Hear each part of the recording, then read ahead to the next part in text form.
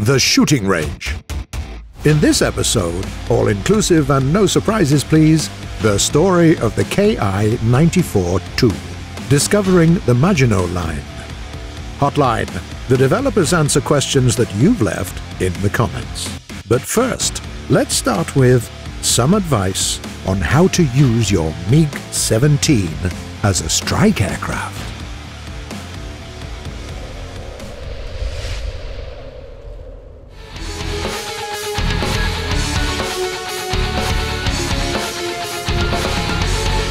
The MiG-17 is in the fighter section of the Soviet tech tree. That's true, but it doesn't stop it from bombing the hell out of its enemy's ground tech. How's that? Let's figure it out. First, check those payload options.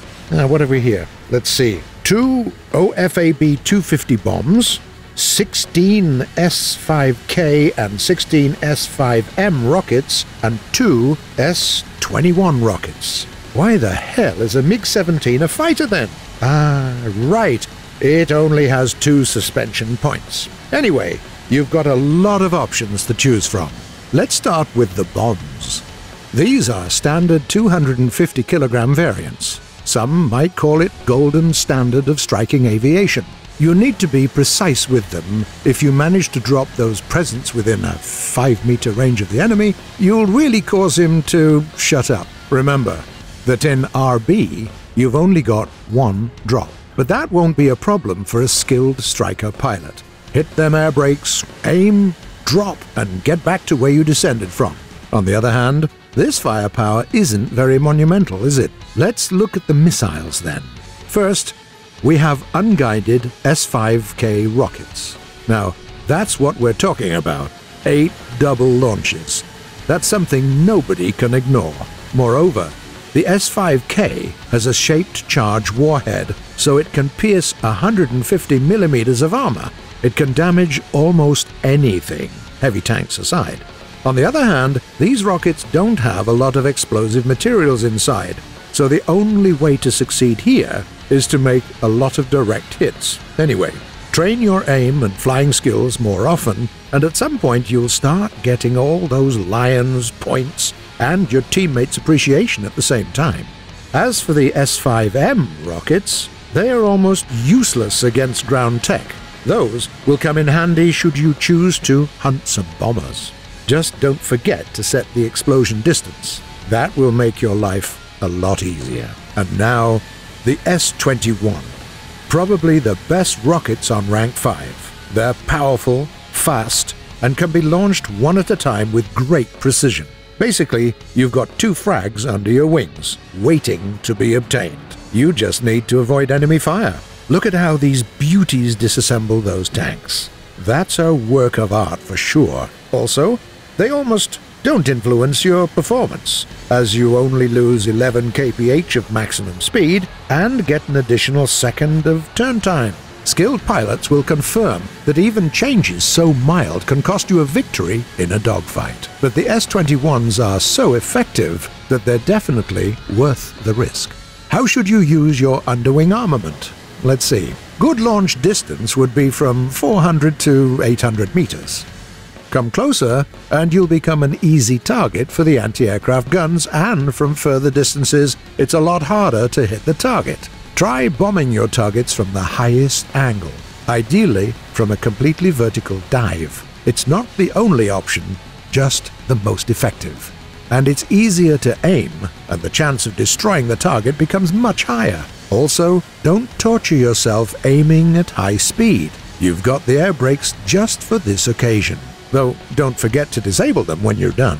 Summing up, the MiG-17 is perfect for strike activities, as well as the MiG-15 bis that has the same payload options. If, for some reason, you still haven't tested them in combined battles, we've just told you why you should stall no more.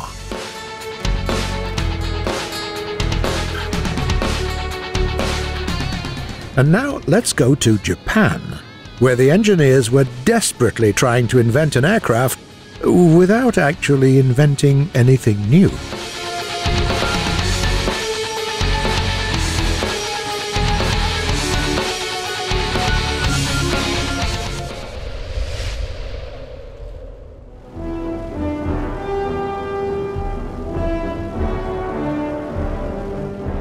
When the Americans started bombing Japan, the Imperial Japanese Army Air Service Command suddenly realized that they needed a high-altitude interceptor right about yesterday. The engineers of the Tachikawa Aircraft Construction Bureau also realized the gravity of the situation and presented a very unconventional plane. Even too unconventional. It was the Ki-94.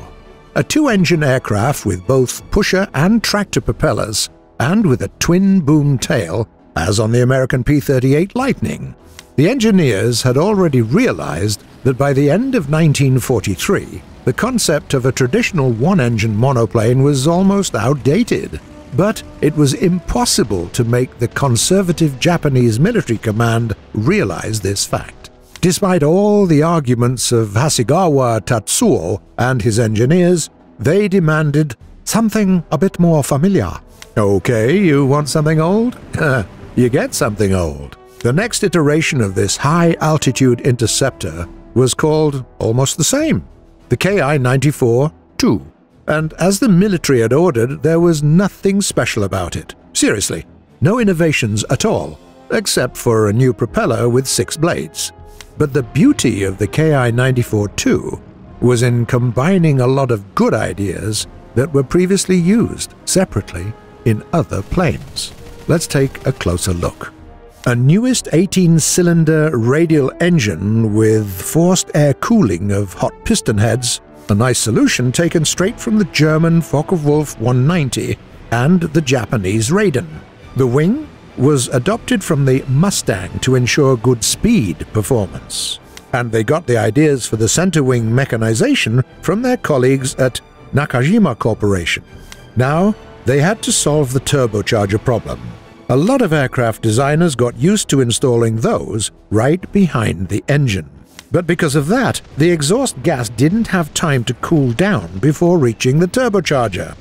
As a result, the latter literally melted. It turned out that the decision had already existed in the pre-war American P-43 and in the later P-47 Thunderbolt. Those machines had the turbocharger placed behind the cockpit. Did it work? Hell yes! So they took the Thunderbolt's variant and implemented only a couple of small construction modifications. Now this aircraft the military liked very much, just because it looked familiar. The problem was, it was too late. The American bombers had already destroyed most of the Japanese industrial objects. The creation of the Ki-94-2 was taking longer than expected. By the 1st of August 1945, it became clear that the new propeller wasn't going to be ready in time, so they used a simple 4-blade one from the Ki-84.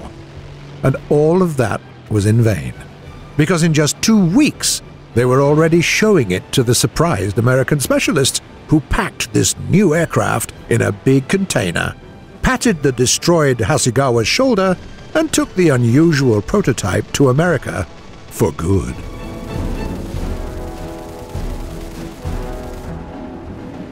And now, it's time to take a look at the other map introduced in the recent update.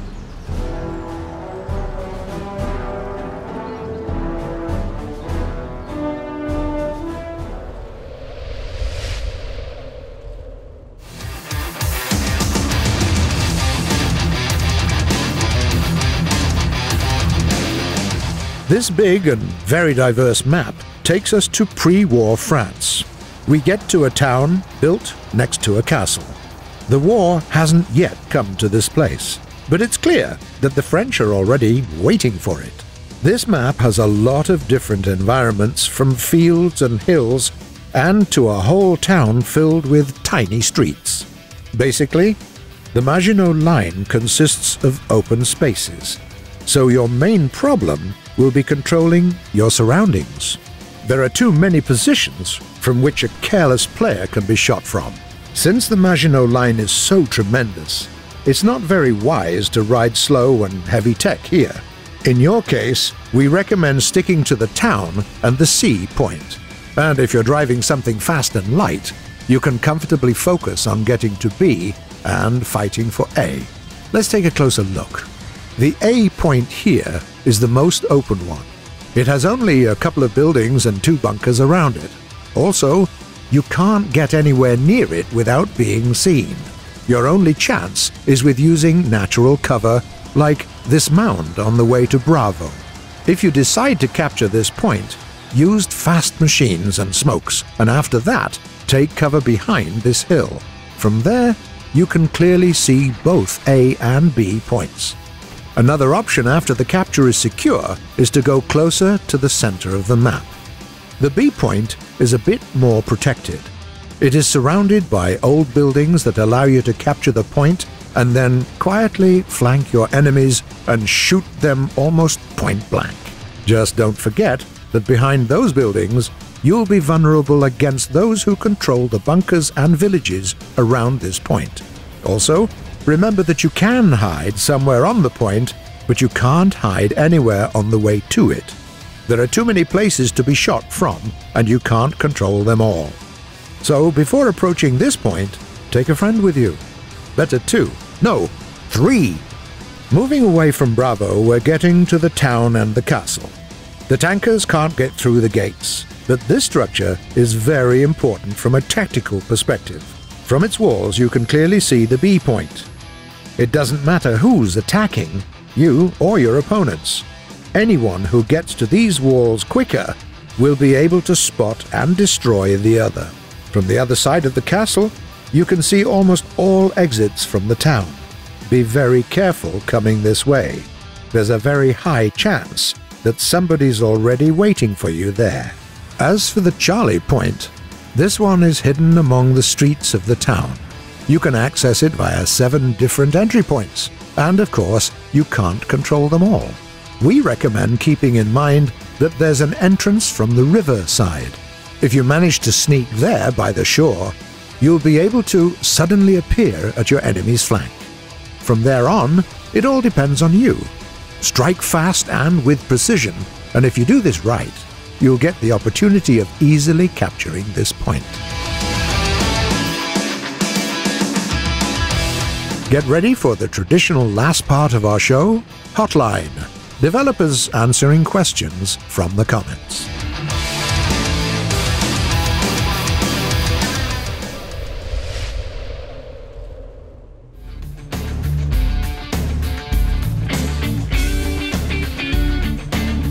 Comes from a player called Zakpak. Do a Pages of History on Tiger 2 and talk about what they did late war? Hey there. We've actually done Pages of History about this tank and its turrets. You might want to check the 57th episode for that one. As for its late war activities, we'll see what we can do. Then there's a question from Mr. Comp. Will we ever be able to manually destroy or damage parts of our planes in test flights? I want to practice emergency landings. I might. For now, we don't plan to introduce this option, but you can always take a friend to the custom battle modes. There, he can practice his aim, and you, those emergency landings. A player called Panzer General. When will the World War mode release? Hey there.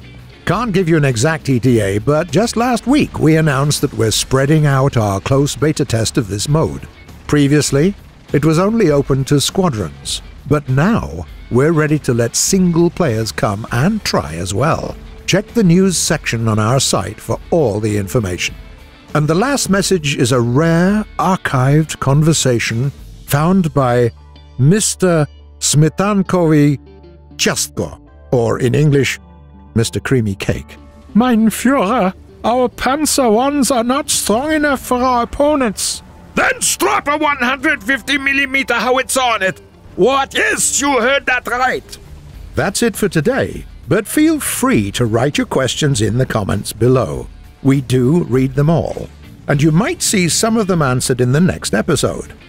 If you like what we're doing, don't forget to subscribe to our channel. See you on the shooting range.